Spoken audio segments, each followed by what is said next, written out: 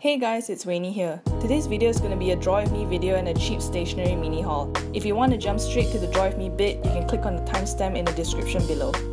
I saw some cheap stationery at a Japanese store here in KL called Ubiso. I think most of you are familiar with the well-known Japanese dollar store called Daiso. So yeah, Ubiso is similar to that. This is my mini haul. It all came out to about 20 ringgit, which is approximately equivalent to a little under 5 American dollars. They had 3 for 5 ringgit deals, so you know I had to get the pens in sets of 3s. Dirt cheap! The first item is a set of 36 water-based colored pens. It says that it's washable, so I suppose these are kid-friendly pens. They kind of remind me of the Stabilo ones. I mainly bought them because the cute packaging caught my eye.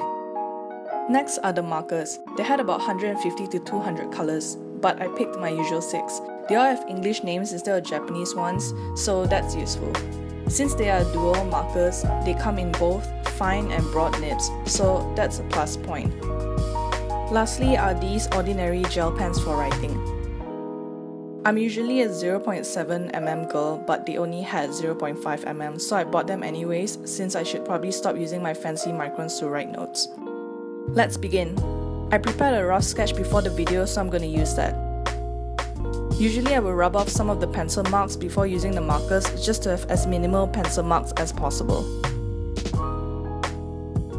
I usually draw the outlines first and then color them in as an indication so I won't accidentally make any mistakes.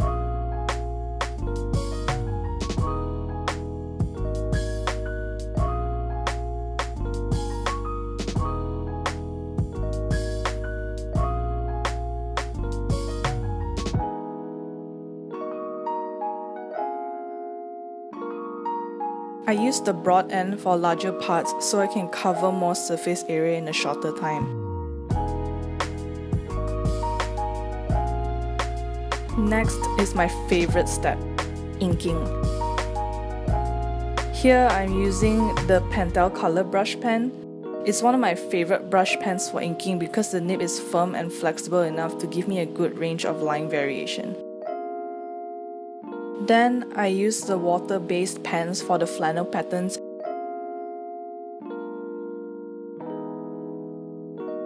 and the gel ink pens for the detailing.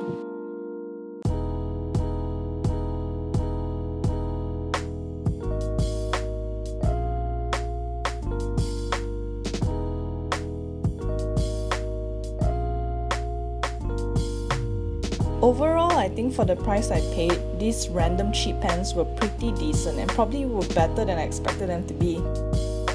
If you're looking to just doodle for fun, you can always practice on cheap stationery and save your good stuff for your actual work. Well, thanks for watching and I hope you guys enjoyed this video. Remember to hit the like button and subscribe to my channel for more videos. All my links will be down below in the description and I'll see you guys online.